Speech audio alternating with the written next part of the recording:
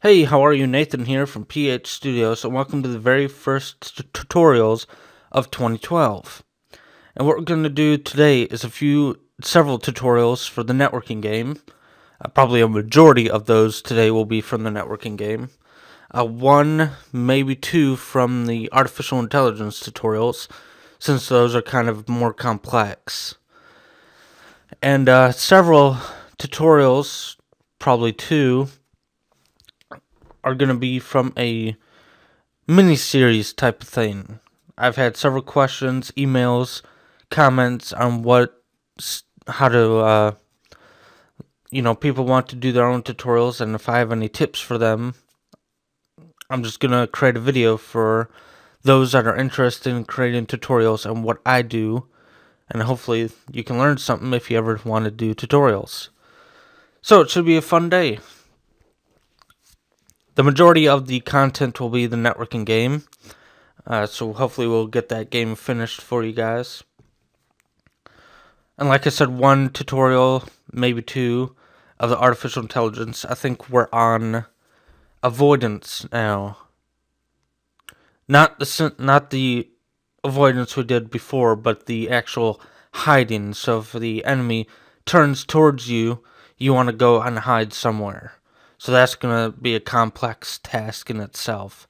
So we'll probably only do one artificial intelligence tutorial today. Alright, so let's get started.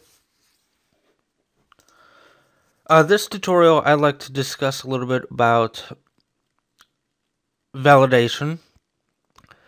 There's been a comment or two on the YouTube videos that say the server should validate what the client sends to make sure that I'm not moving at 300 pixels or something incredibly large. And I just wanted to discuss a little bit about that. If you really wanted to, you can modify the server to fit your needs, but it will take a lot more time. You'd have to basically do the exact same stuff here. You'd have to also include you'd have to add the Microsoft XNA framework to get to the vector 2s and everything else that you might need. So what I suggest is I want to keep the server. I want to use the same server for multiple games. So I do not want to create the server depending on one client. If you want to, that's fine. You can just add the framework into the using statement and then do exactly what you see here, which is read the bytes, and then you have to have it aware of your specific protocols. And you can certainly do that on the server side, but then it's becoming dependent on a single client. You'd have to create a new server for a different game. So what I suggest is to do it on the client side. Whenever the client receives data, you can validate it here. Now, there's really not much I can validate here. The only thing we could validate is a player moved, and we really cannot do that because as the game currently sits, if we run the game without the server, it'll crash. But if we run the game, we move the player around. The movement is locked. It's either 0 or 200. So there's no way it can move faster than that. Alright, so I started the server and the game, and it's either not moving or moving at a static speed. So there's no way we can manipulate the velocity to fit our needs. Now, if you really wanted to, you could see when the enemy where the old enemy position. So we have a vector 2, and that will be old position, and we'll just set that equal to enemy dot position.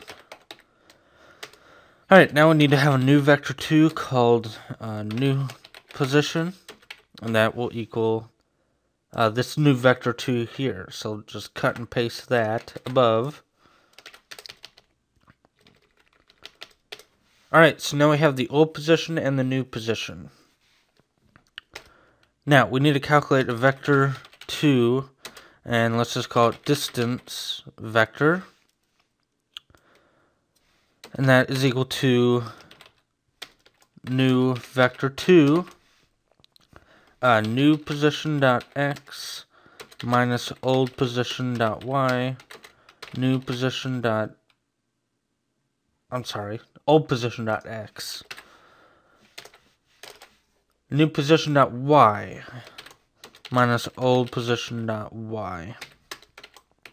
So just calculating the vector between the old and the new.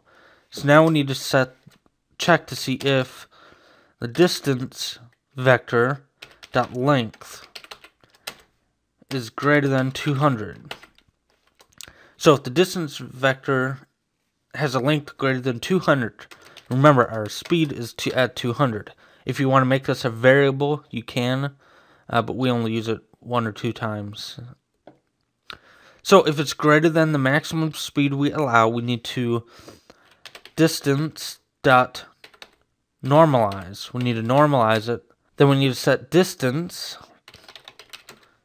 times equals 200. 0.0f. Alright, so there we just did validation on our new position and old position. Now all we need to do is set the enemy dot position is equal to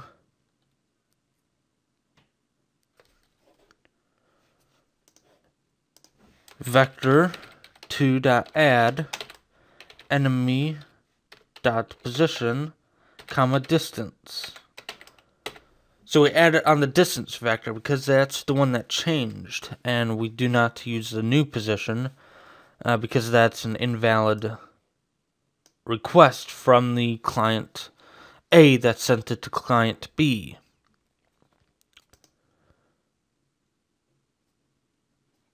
Alright, so now you might want to create a new protocol that says validation here, and then have that send to the other client to say, hey, you sent me an invalid position, now you need to update your position to this, or something like that. So you can create a validation protocol, and then inside your game1.cs, you can handle that. So let's handle that at the end. Let's actually go ahead and send it first. So let's look at our send code. We need to just copy and paste this.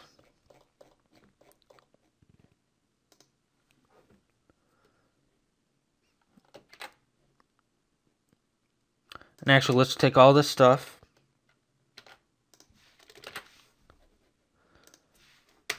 Because if the distance is greater than 200, we would validate it. If it's not, let's create an else. And let's set enemy.position is equal to new position. So if it's not greater than 200, we're good to go. If it is, we need to validate it, then send the information. So let's write the .validation protocol, and what we need to write is the enemy.position.x and the enemy.position.y.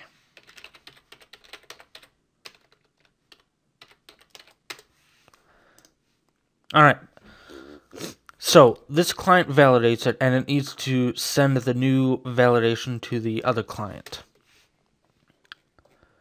So now we need to process that information, so we need to have another else if block for the protocols.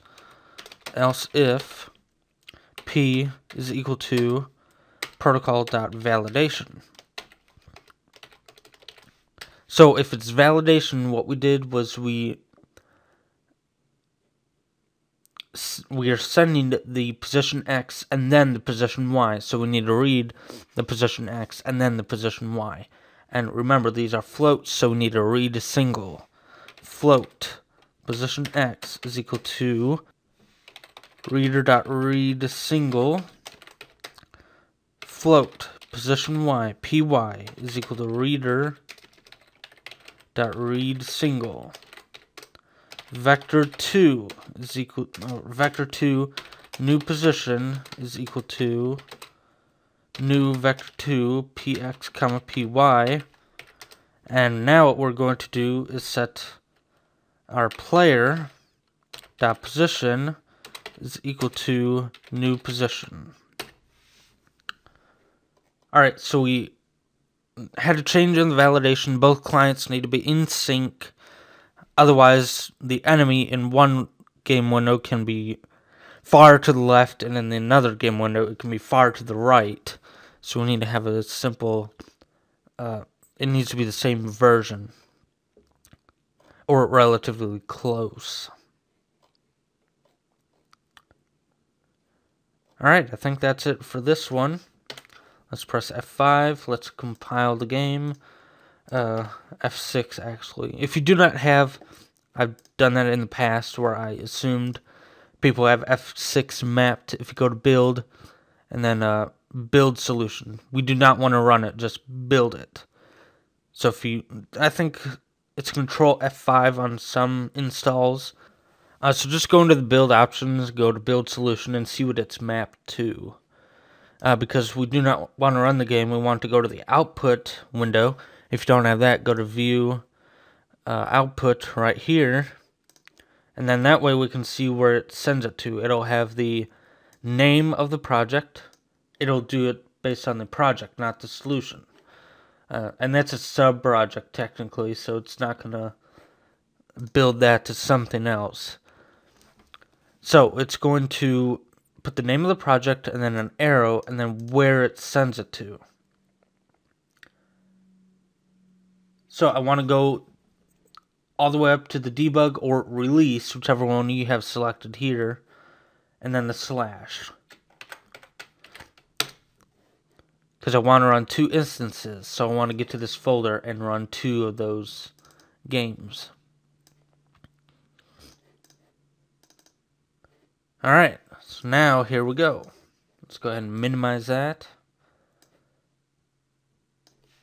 So I'm going to move on the right side, which means the enemy on the left side will move.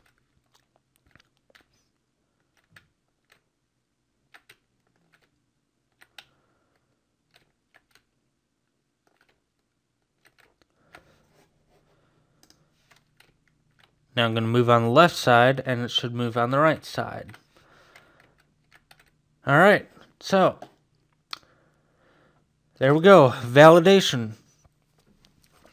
Now, like I said, you can have the server do this yourself, but you're going to have to go one step farther and actually have the server do all the stuff you see here. It needs to get the information, it needs to get the strings or the bytes or the floats or whatever you send it, and it needs to be aware of its protocols so you know what to validate. Or you can just do it on the client side, and if the client validates it, you need to send the validation.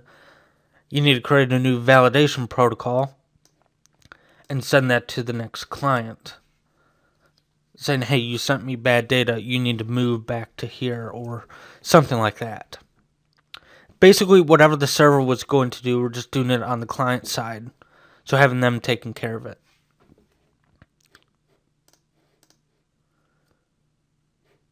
And yeah, this does, also I was, had a comment, yeah, this does say bad data whenever a client disconnects, because it just sends a null data. It just sends no data, and it says it's bad data.